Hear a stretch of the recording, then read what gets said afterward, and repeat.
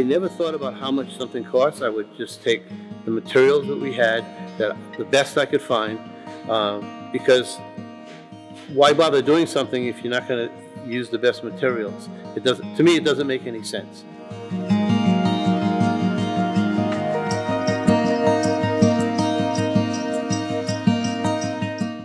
My head is not geared towards really big mass production. That doesn't mean anything to me, because there are a million companies that can do that.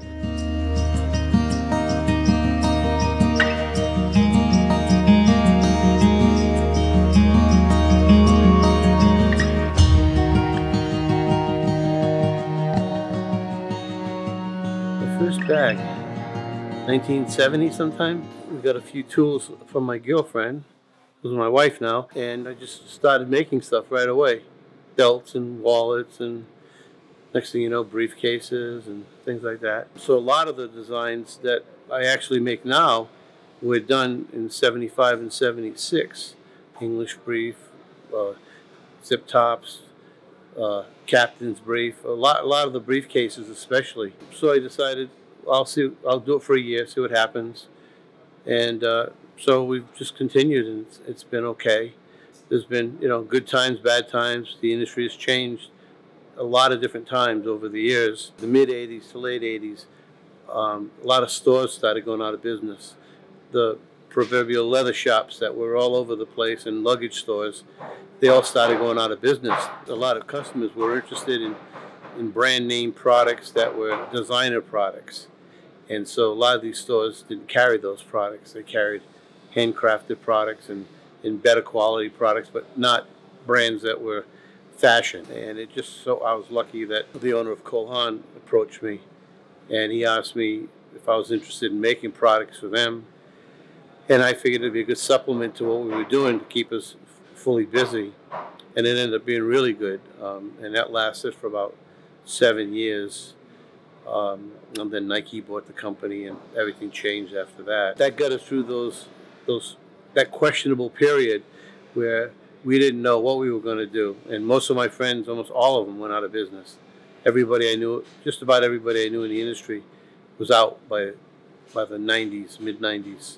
We started with the internet, and the internet has changed a lot of things, I think, for a lot of companies in this country. It's allowed many, many, many different crafters to be able to survive, because we sell to a world market. So it's a lot different than years ago when we made a catalog. It took 6 months to shoot the pictures, decide what photos, and print it, and then you sent it out, or you had your salesman give them out when they went and made the rounds. So that's a lot different than just taking a photo and putting it up on Instagram or something, and 10 minutes later, the whole world can see it. There are still some suppliers, but not as many as years ago. And sometimes when you have a failure with a product, to try to get something to replace it right away might take months. And same thing with the tanneries. In this country, we had so many tanneries. At one time, I'd go to a leather show, and there'd be 500 tanners. And now there's half a dozen, 10 maybe. And a lot of the really, really good tanneries have gone. They didn't continue. Well, I think that a lot of them were competing against the foreign tanners, especially those that were set up in China. The leather was sold for mostly shoes in this country. All the tanners knew how to make shoe leathers. Some of them knew how to make handbag leathers, but everybody knew how to make shoe leather, because that's where the volume was. When the Chinese were making the shoes for the American brands, it would be cheaper for them to buy the leathers in China, so they wouldn't have to ship them. And they were buying a lot of the raw stock, the American raw stock. They'd ship the raw stock over, and then they'd process it, and then they'd have access to the factories very quickly. So I think that hurt a lot of tanneries. And, they have all the talent over there. The Chinese are just as smart as we are. They know how to do everything. They have access to everything. They have access to the best people. They can go into Italy and hire one of their tanners, one of the better tanners, and some of the Italian tanneries or French tanneries, and then they can produce the same products. And they're integrated so that they make the leather, they make the bags, they make the They ship them. They do everything, you know, right in one factory. So they do that very well, and it's hurt a lot of people all over the world. But now their prices are coming up there, and the U.S. is gotten somewhat competitive on some of that stuff. We have so many small companies that make really nice products, and they stand out. And the whole idea now is to continue making those kind of products and to make a living doing that, and then you'll be able to support yourself in all the endeavors that you want to do to build that company up. And you know, we face the same issue all the time. As soon as we get comfortable with a tannery or something happens, and then all your plans for that year got altered in minutes. Some of the European tanneries, they're just it's a passion for them to make these beautiful leathers, and that's what you have to gravitate towards those kind of companies, so they can understand what you're telling them, and we're all on the same page for that. And you get an opportunity to see what's done, how it's done, and then that's the time to say, hey, could we try this? We try that, and then next thing you know, they have a product that you like, because they know how to make the leathers, but they don't necessarily know how to make the leather you would like. But if you can make a tweak on the leather, and it's not something that's really out of their realm, they'll do it for you, and then it usually comes out pretty nice. My head is not geared towards really big mass production. That doesn't mean anything to me, because there are a million companies that can do that. And I just want to make, I love leather, so I like wood, I like leather. Certain things organic that, you know, you take a piece of leather out and everyone looks at it and they say, wow, that's really, really nice. And then when you see something like that, that's when you want to go forward with what you have. And it drives you to make, like, what can I make out of this? You know, and I never thought about how much something costs. I would just take the materials that we had, the best I could find, because why bother doing something if you're not going to use the best materials? To me, it doesn't make any sense. So I would try to buy the best materials, best hardware, best everything, and then try to come up with a really good design that does justice to this leather. Because you can make two bags. You can take one of our briefcases and make it out of an okay leather, and it looks pretty nice. And then you can take a leather that's outstanding and make the bag, and it like, wow, it looks really nice. So no matter how good the workmanship is, the workmanship will be the same. But when the leather is right, then the whole bag is right, because everything is the leather. And I think that's important, that, especially for this country, if you want to make something in this country, you can't make something that's cheap, and you can't make something that's not. And now, if you sell to the world, it's got to be world class too. It's got to be able to be out there with competing against everybody. Oh, it's a nice feeling. You know, I just never had bosses before, so it makes it awkward. But they have their ideas, and they tend to be realistic about a lot of things. They're not stupid ideas.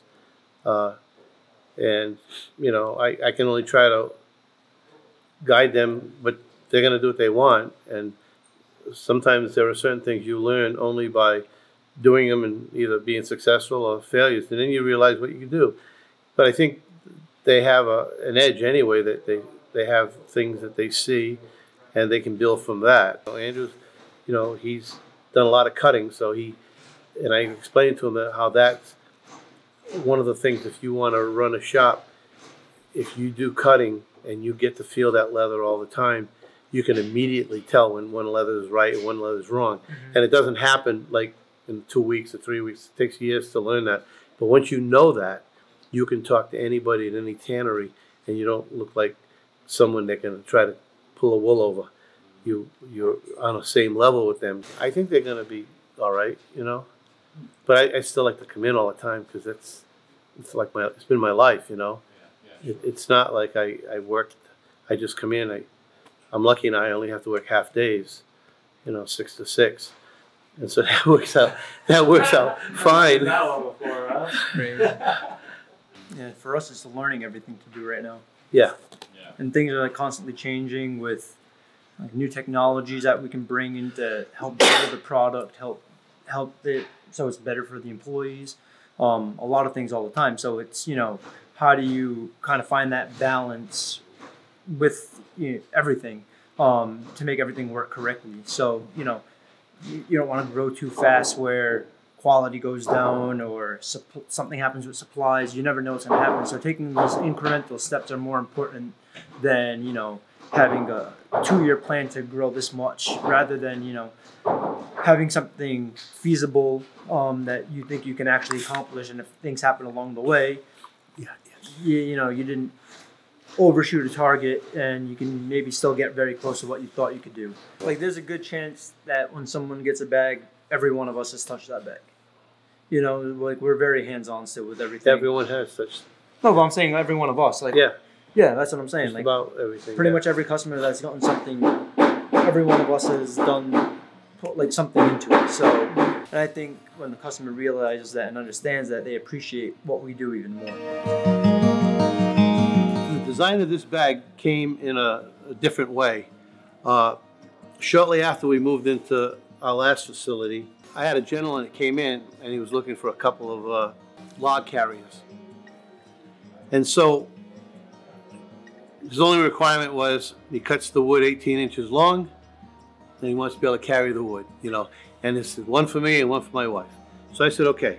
So I made the straps so that they went right around the bottom, but then I put the bottom on so that the straps wouldn't get the stitches damaged. This is what it was. It was the handles like this and everything. It actually had this strip across the top so that it wouldn't flex. And he got those two, and then he decided he wanted something different. Because his wife, the logs were falling off on her. She couldn't carry it the way she wanted. So I said, why don't I put an end piece on the the log carrier? So when I did, this is what I saw, but without the zipper.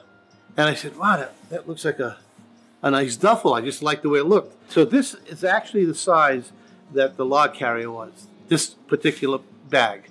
And then to make one that was more of a standard size bag, I just shortened it 4 inches. And then it came up with the signature one. And it was, what I liked about it was you could put any weight in it because you had straps that go around the bottom. You carry logs in it. You can carry whatever you put in that bag, you should be able to carry it. And then the handles, I wanted them sewn on, no rings, no anything, so that it was all clean looking. I did the handles with a slant because the bag was so, just didn't have anything except the body straps. And I just did that one day and I liked the way it looked. So then I've continued with that little slant. And since we don't put our name on the outside, I would do certain detail touches to bags so that I would know who they are and my customers would know whose bags they were.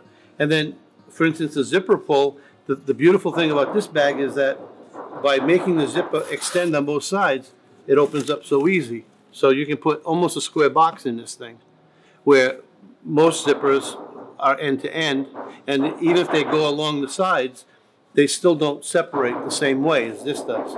So this you can put anything in it, carry a log in it if you want, I guess. But that's what I loved about it, was the fact that it opened up well, and all of our customers will say, well, it's nice, you fold my shirt up, I just stick it right in, and I don't have to struggle to put it in. And then with this, like it is on the end, you just hold it and then you just pull it straight. So you're always pulling a straight zipper. You don't have to go around because it'll open up, say, this far, like that, and then you just put your hand in and go like that. So you're pulling a straight zipper. And where zippers are on curves. So this one you really don't have to struggle on the curves because you just put your finger there and pull it. And so the bag kind of designed itself. It's just that when I saw the sides, I said, that looks like a duffel bag. So that's how we went. And that was around 1990, 91. Yeah, well, the handles, I've always liked leather. I do, like a pure rubber inside, which is it holds its shape, yet it doesn't sag or anything, it doesn't stretch. And it's a solid rubber that we use in our other ones. This one is all leather, so you've got 4 layers of leather on this side and 4 on this side. And the handles nest into each other when you're carrying them like this. Some people like this one to be on the outer side, and some people like it to be on the inner side. But usually you want a bag, whether it be a briefcase or a duffel, this width works well within your fingers like that. So it doesn't make your hands stay open. Something that's too wide is going to keep your hands open, and you can't really hold it. If it were this wide, you would never feel comfortable with this bag. But once you overlap the two, then you've always got a secure grip on it. And by all leather, there's nothing to break on it. But that's how this particular bag came about. It was a log carrier, you know. So this one here is a captain brief, and this one I did in 75 or 76, 75 I think. And I was working on a briefcase, and I had the body, because this is a pretty basic shape. This gentleman came in to the shop. He was a police officer. He was a captain, and they have these pockets on their back, on their shirts, and they have a pleat in the middle, and the corners are cut off like this.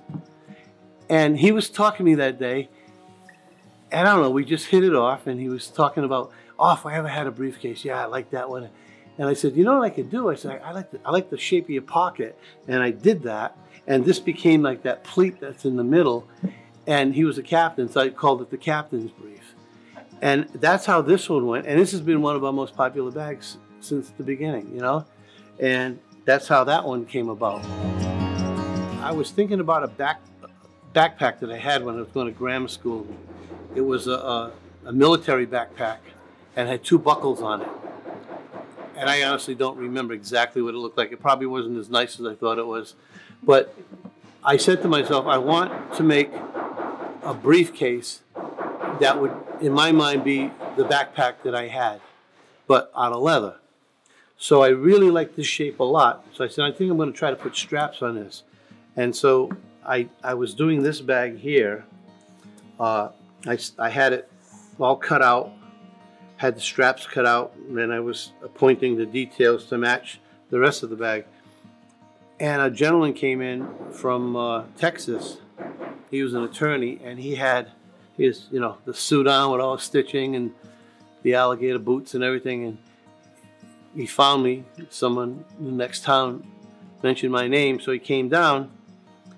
And he said, you know, I'm an attorney, and he said, I carry 2 briefcases all the time. And he says, is there, you know, I'm from Texas, so I was thinking like saddlebags. And he was thinking round at first. I said, well, how are you going to put your papers in a round saddlebag? And I said, well, I had this one. I didn't have it fully assembled yet. And so I put the straps on it, and I said, this kind of looks like a saddlebag, you know? And he liked it. He said, yeah. He says, I think that would work. He says, but can you make 2 of them? One to carry in the front and the back, and some kind of thing, a yoke to go over it. And I did. And that was actually the first English brief that we made, because I hadn't really assembled the first one. I had all cut out. And they were single gussets. And so he had 2 briefs, single gusset. And in the back here where the yoke was, I put a metal rod with threaded ends and acorn caps on it. And he could take them off, or he could put the 2 on and he could carry it. And this guy was big, so this thing didn't look big on him. I mean, when he had that, it came down to about here, and he had 1 in the back. And he said, I got free hands, I can carry 2 more bags. You know, that was his thought. And that was the first one we did.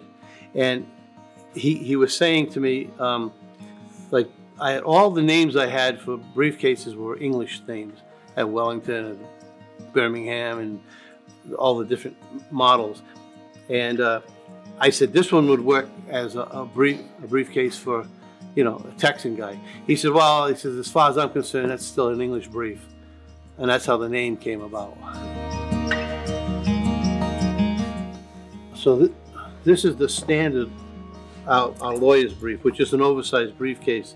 And the first one I had done was this size. And we ended up doing an even larger one. There was a gentleman owned an accounting firm, so he wanted a bag that would carry all his stuff and a change of clothes, because he would go to clients and just stay like one day, go there, come back. whether it's car or fly. And he said, I want to just carry one bag. So we made a giant version of this that would hold all his stuff and a change of clothes, pair of shoes and everything. And then we never really did much with that one. We sold occasionally, but I think those are the ones that we did. But then we did the smaller version than this one because we had people who liked the lawyer's look, the lawyer's brief look, but they didn't need the size. So then we make a smaller version. But this one became like the bag that would fit the 14-inch perforated pads that were, in those days, the legal size was 14 inches. Now it's not. They changed that over the years. And so it's less now. So that's those. I figure if we do the best we can all the time with whatever we have, there'll always be someone there. There's enough people out in the world to like what you want, what you do, and you should be able to do it and grow a little bit every year. And you know, logistically, the leathers come in, the hardware comes in, the people you hire, and then the machinery helps us do more. That's what we're trying to do.